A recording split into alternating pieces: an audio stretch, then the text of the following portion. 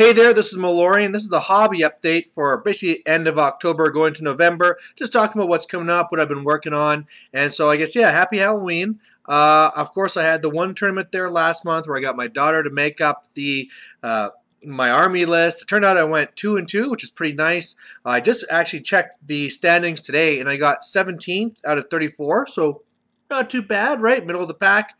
And I was actually had pretty good scores for my sportsmanship, which is great. My presentation was really low, though. And, I mean, I know I don't make like a fancy display board and all these things, but maybe that's something I should start looking into because, if it's really hurting my score, I really thought that an army like I'm taking that last time with tons of everything, it would score a lot better because it'd be a lot more interesting to look at. Hey, look, he has a converted giant. He has all these different crazy units as opposed to the big blocks I normally go with. So I know I'm not a crazy good painter, but I thought at least that would bring up a little bit. But no, I was really close to the bottom. So I might look at trying to set up some different...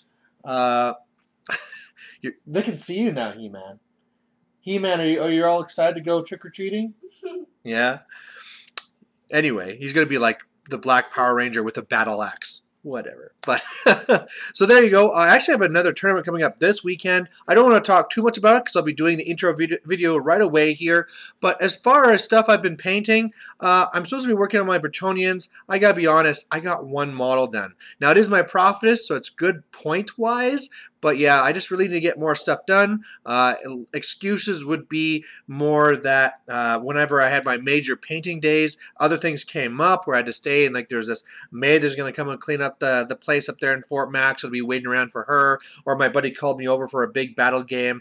But for the most part, I just have to really get off my ass and get painting. So the way that goes for the Warseer thing, you have to do 200 points a month. So this will be okay for that, but I really got to get back and just paint lots of knights. I have them primed, have them ready there. I just need to actually do them. But anyway, so as far as armies I've been thinking of, to be fair, now that the Bretonnian campaign is over, the Bretonnians have really kind of like left my mind. I've been thinking more about War Machine, trying to get better at that. I was listening to a podcast where a guy was saying, yeah, I've been playing for years, why did I lose? And they're talking about, well, how often do you play? And their thing was one game a month. Or one game a week, rather. Which I thought, yeah, I do like one or two games a week. That must be pretty good, right? No. They said if you want to be any good at War Machine, you should be doing like 10 a week. This is to really get up there and be like the guys that are winning the trophies and stuff. So, yeah, I mean, it's one of those things I just don't have time picking between War Machine and Fantasy. I just gave up the 40K. I'm not going to be giving up the Fantasy. So, well, we'll see, right? Who knows about 10 years down the road. But that's for right now.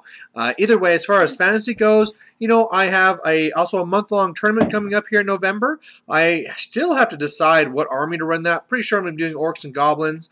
Got already a list made up for that. It's going to be 2,500 points. It's a thing where they tell you, this is your next person you should play, and you have like a week to get the thing done. So anyway, yeah, that should be pretty fun. But as far as like armies I've been kind of working on, I haven't been buying any more Fantasy. I've been thinking about if I was to expand my High Elves to do a 3,000 point game, what would I do? And that's keeping along the whole mind of making it based off of monsters and stuff.